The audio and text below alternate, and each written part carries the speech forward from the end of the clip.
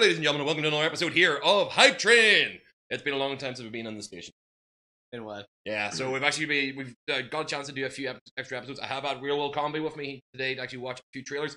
I have not seen bugger all trailers for about a week and a half now. So the most recent one that got released last night would have been the Spiderman Homecoming one. Yep.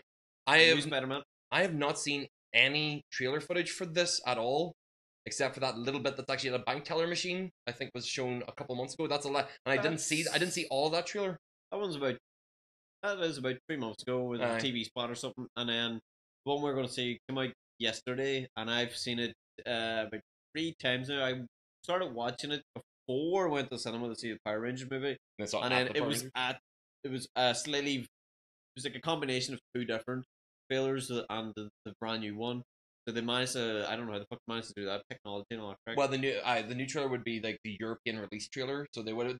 Because most of the time we end up watching trailers on this show, it's usually the American release, and then sometimes we see that there's a European release that might be better. We did that with Ghostbusters. Like an international one, yeah. Yeah, we did the international trailer whenever we did Ghostbusters, which was a much better trailer for that movie. But speaking of, the only thing I've seen of this, I've seen this image before for the official trailer with Deadpool instead kicking him into the water. Yeah, I thought that was really fucking funny. And I like the fact that Deadpool 2's like advertising has started now.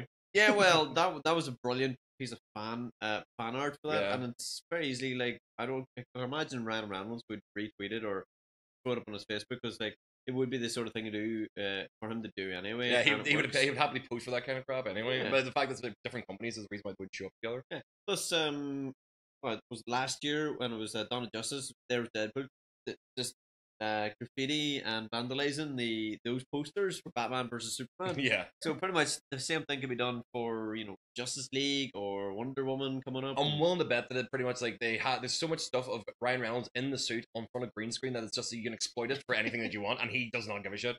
So like you can put a cock in his mouth if you want to, but it's more like to be a spray can or a beer. Let's just get on to Spider-Man because we're getting too distracted by Deadpool already. And for quippiness, Spider-Man can beat him. So I want to see quippy Tom Holland doing Spider-Man. I want to see if he's got that characteristic, if he does it right. So let's rock and roll.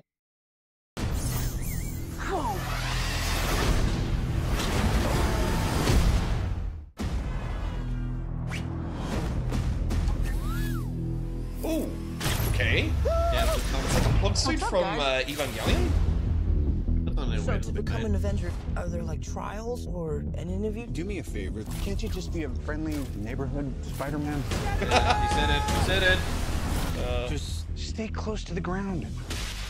You're the Spider-Man from YouTube. Can you summon an army of spiders? Oh, Ned, no. Do you know him too? Stole his shield. Can I try the suit on? Captain America.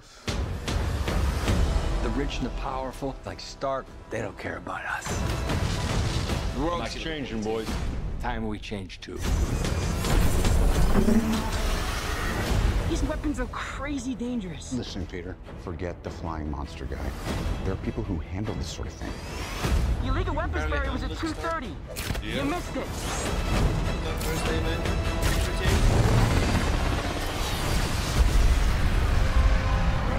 So I remember seeing the stills of this. They're essentially one-upping the train stop in Spider-Man 2. Yeah, they are. Holy shit. That's a very different pose as well. And he will actually team up with him. What if somebody had died? I was just trying to be like you.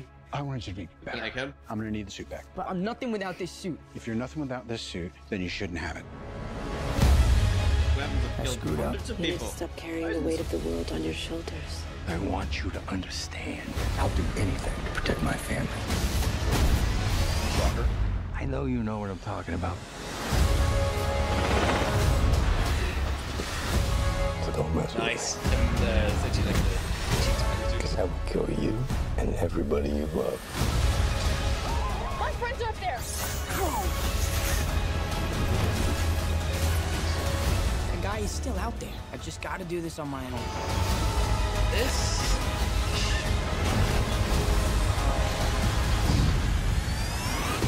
That's a really spoiler-rific. Give it a minute. Just don't do anything stupid. I got this.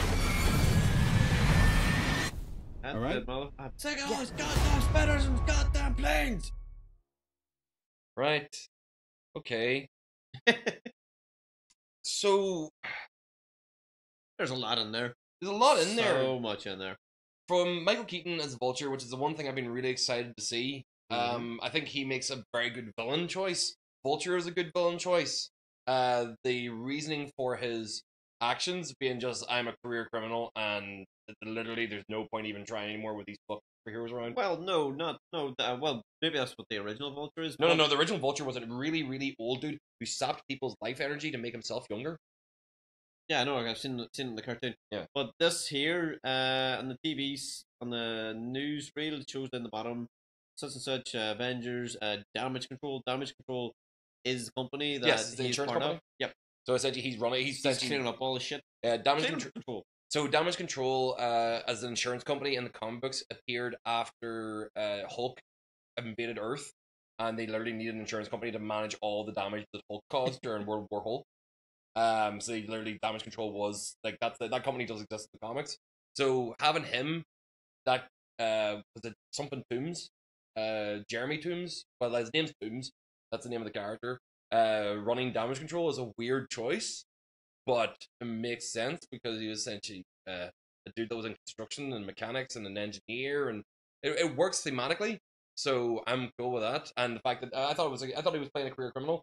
No, he's actually playing a guy who's actually just kind of keeping his business afloat. Yep. So if he keeps it essentially cause a fire. It's the whole heroes worship and a fireman creating a fire to save people from a fire. Yeah. The dude said he's just doing it for profit. I think when he says there, I'm looking out for my family. I think He's been his career I think company. it's, actual family. his workers and that sort of thing. So that makes sense. So it means he easily has instant henchmen and people he can give the powers to as well. Essentially, the stuff he builds. Because one of the characters that did show there that was very, very passed over very quickly was the Shocker with his gloves. That was a gun. That was a gun. I thought it was actually charged. It was like watch it back a few times. That was a gun. I thought it was a Shocker, but it's a gun. But they could modify that and it could become gauntlets. Because it looked like the actual the charge and the hit from it actually looked like a shockwave. No, because he was holding it up like this, and then I thought it was actually a gauntlet that ran forearm to fist. We'll take a look back again. Take a look back over it here and take a look and see. Would have been this bit. I want you to understand. I'll do anything to protect my family. Yeah, it's a gauntlet. It's a gun. Oh, it's a gauntlet on his wrist. So essentially what he does with his hand. See? It's a gauntlet that goes all the way up down over his arm. It's because it goes over his Yeah. Yeah. So it's and with the way it's got the wee lines that go dirt around. Yep. That was kind of like the shape of Shocker's wristbands on his actual because the thing is he's called Shocker, but his attacks are nothing to do with electricity. He's actually it's sound waves. Yeah. So well, as long as it's better than Jamie Foxx's one, I don't give. No, that was Electro. Electro. So, shit! Yeah, that's what I'm saying. Shocker is not Electro. Electro is not Shocker. So yeah, and that's the way it shows him essentially pushing him back. I know so you know what kind I'm of talking about. playing with the same idea. So imagine that's Shocker, and Shocker's actually one of the shittest villains in the Marvel universe. He's got his ass beat by Spider-Man so many times. Like literally, Spider-Man just goes up and crushes his gauntlets, and then goes like, "What are you gonna do?" And he's just like, "Go to jail." Come at me, bro. No, he's just go to jail. He's like, "Good man, I'll see you down there." And like Spider-Man doesn't even arrest him; he just walks away. He's like, "I'll see you down at the police station." All right, I've got some shit to do, but I'll be down there. Good. He's part of the Rogues Gallery. He's one of those people who shows up along with Paste Pot Pete and a couple other characters that show up all the time as villains against Spider-Man. But yeah, Spider-Man Homecoming. It's definitely not an origin story. Thank fuck for that. I need one. Yeah. This is the YouTube Spider-Man. Yeah. The suit, the one that he got from Stark. I'm liking the design of it. Don't know about this floating spider thing that comes off of his chest. You mean his Spacer? Yeah. The old trackers, remember those? Yeah, he used to literally throw a tracker onto things or just whip them on. Yeah, but he's got this thing. It's Tony Stark who's like given this technology, so it's just like it flies over and it sticks to something, and it's essentially it's going to essentially be acting like Red Wing from Avengers. You remember Falcon had one of those. You'll be able to see through its eyes through his mask and that kind of shit. I would prefer it was sort of like and he just chose a fucking magnet or something double-sided Velcro or something like that. Or like literally attack, I don't know. Or literally uses like web shot that he actually normally does. The fact that actually the web shot around his wrist looked like it's cartridge based, so it actually looks like the way Spider-Man has done it past. Like, there's no biological Spider-Man in this. It's all mechanical. We saw that from the previous. Because we don't see him being bit. You what? No, there's no biological sense that except we don't. See inside. Remember in the Tobey Maguire movies, he actually he grew things that came out of his hands. I remember those. Yeah, like that was I wasn't a fan of that. I actually liked that about the Amazing Spider-Man, the that he actually Andrew you Garfield. see Andrew Garfield trying to build the thing to shoot them because essentially like he messes up so many times, it gets him covered in shit from doing it. That was actually kind of cool to show the inventor side of Peter Parker. There's a lot of stuff in that trailer. I'm trying to think of it. The Avengers Tower being there, the fact that the Avengers are part of it, they're in this world. To keep him low level, essentially be the friendly neighborhood Spider-Man, it underpins the fact that Spider-Man is a greater hero than that. So it's essentially him rising to a challenge. Yeah. That's what the point of this is, really. So I'm looking forward to seeing Spider-Man Homecoming. I'm not going to be massively impressed because I think I've seen the entire movie in that trailer. They're showing all the best bits, like. I'm just looking forward to seeing what the character relationships are going to be like between him and the other school students, and who the girl is that he's actually dating. Yeah. Because it really appears that he's actually like about to make out with her, unless that's a complete red herring kind of like shot, where it's like she does that and then immediately backs away from him and walks away, for a point of actually like making him look cooler or so on. I don't know. I can imagine being millions of reasons. But any number of reasons. I was gonna say I was gonna pick a hole in the one thing here, and then my own mind then solved it. Where the boat split in half, and he's pulling it all together and all that sort of thing, and it's like, oh, there's Iron Man, and then I solved like he's pulling it all together. Why wouldn't it fucking just sink when it's cut in half? And then I realized if Tony Stark comes along and he's using his little rockets to push it back together, that's how he seals it. Fuses together. So in my own mind, I solved that fucking problem. Yeah, I imagine that's what's going to happen with it. But I thought that was actually a nice choice to do because one of the best things about the original Spider-Man series was that train scene from Spider-Man 2. Yep. Where he stops the train. Like that entire fight scene was fucking amazing. But and I missed it the first time. I walked out of the cinema and didn't see that. I didn't know what was happening because I was just pee, so I just left. Came back in, and everyone was like kind of going like, ah. And rookie mistake.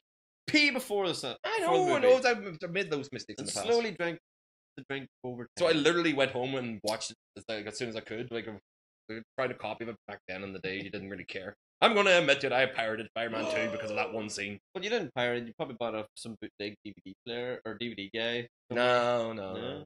But that didn't look good. I couldn't find one available. But that's it. I'm admitting to a crime. I think the statute of limitations already passed. Yeah, it's fine. We're safe. I'm all right for that. Don't attack me, BT. I think it would have been BT I was with at the time. But anyway, guys, thank you very much for watching. This has been another hype train here for Spider-Man Homecoming.